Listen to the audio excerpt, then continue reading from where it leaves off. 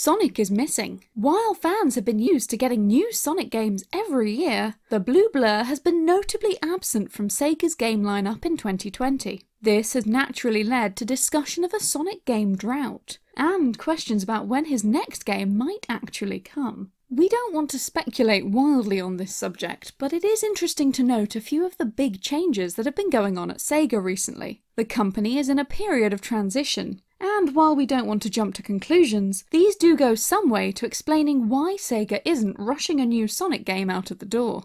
First off, Takashi Iizuka, overseer of all Sonic games, has explicitly stated that his team is focusing on a Sonic game in 2021. He said, "2017 was a big year for Sonic. The next big year for Sonic is 2021. That's the 30-year anniversary for Sonic. We are now preparing." When asked by an interviewer if we'd see a Sonic Generations-style anniversary title in 2021, he laughed and said, "Maybe." So there's definitely a big year for Sonic on the horizon.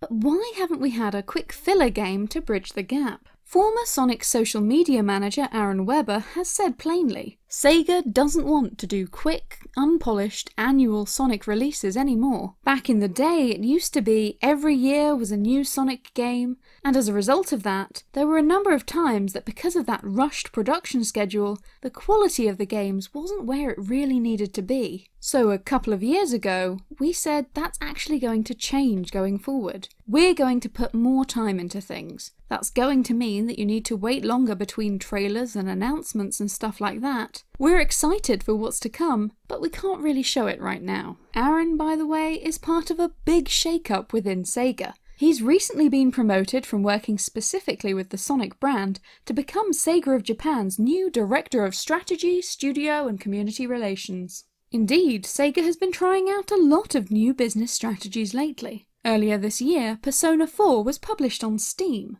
a move which, unsurprisingly, made Sega and Atlus all the money. When asked about Persona 4 in an investor meeting, a Sega representative said, "Because of the game's critical acclaim and its low selling price, sales were much stronger than expected. We will continue to actively promote porting previously released titles to Steam and new platforms. We are also negotiating with platform holders for new games in the future, and we're considering ways to sell under favourable conditions for each title. Among them are measures such as preparing PC versions of the titles from the beginning, with multi-platform releases in mind." This new focus on PC publishing is but one of the big shake-ups within Sega, as the company has finally released the popular MMO, Phantasy Star Online, in the West. This too, it seems, has been generating Sega a lot of money. So, Sega is eager to experiment and try new things at the moment.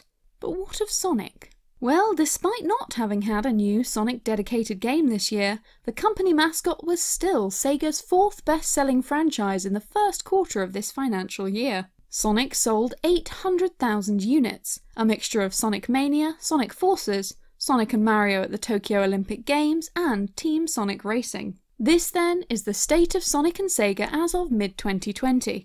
New announcements could be just around the corner, or we might need to wait a little longer. At least one Sonic game is likely in development, but it isn't quite ready to be shown off yet. The moral of the story, converse to everything Sonic has ever said, is that sometimes you've got to go slow. It's better to make one thing you can really be proud of than many things you've rushed to complete. At a time when the world is chaotic and stressful, it's okay to take your time, rest, and make sure you're not pushing yourself too hard. While waiting can be frustrating, if you're patient, it'll be worth it in the long run.